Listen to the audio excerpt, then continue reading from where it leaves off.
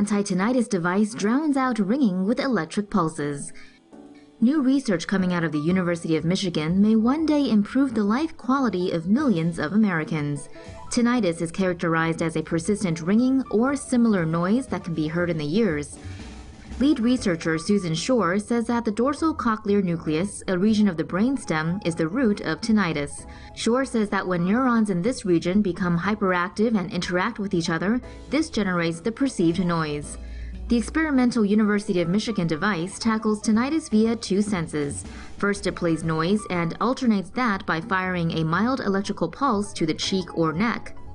This dual approach triggers a process known as stimulus timing dependent plasticity, aimed at resetting the hyperactive neurons and how the brain processes the senses. Tinnitus is reportedly the most common service-related disability among veterans. It affects around 25 million Americans. Many learn to live with it, but for some, it can get so bad that it's life-crippling. Stick around for more cool medical tech. No hand? No problem.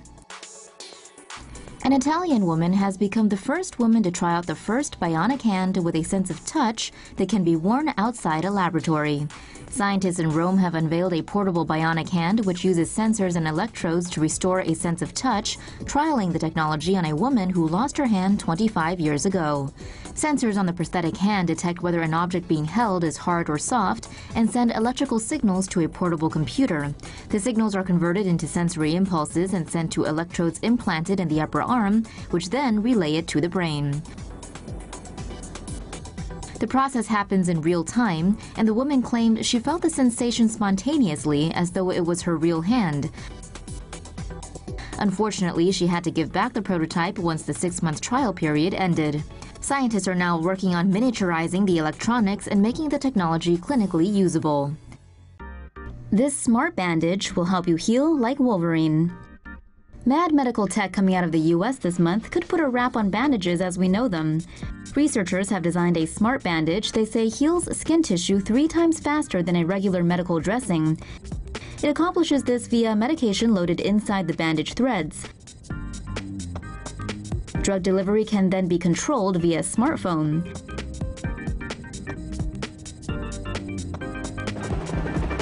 The researchers say in the future this could accelerate healing of battlefield wounds.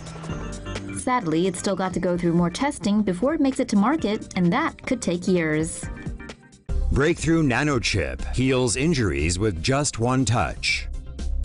Researchers at Ohio State University have developed a new technology that allows the body to generate any type of cell to help heal injuries. Tissue nanotransfection involves placing a fingernail-sized nanochip on a patient's skin, adding a droplet of genetic material, and zapping it with an electrical current.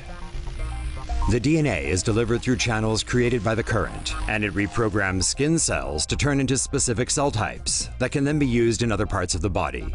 When tested on a mouse with a damaged leg, researchers found vascular cells converted from skin cells formed new blood vessels that allowed the leg to heal in 2 weeks. The non-invasive technology was also able to generate nerve cells in the legs of brain-damaged mice. Once the cells were harvested, they were injected into the brain to help with stroke recovery. The nanochip also tested effectively in pigs and is expected to be approved for human trials within a year.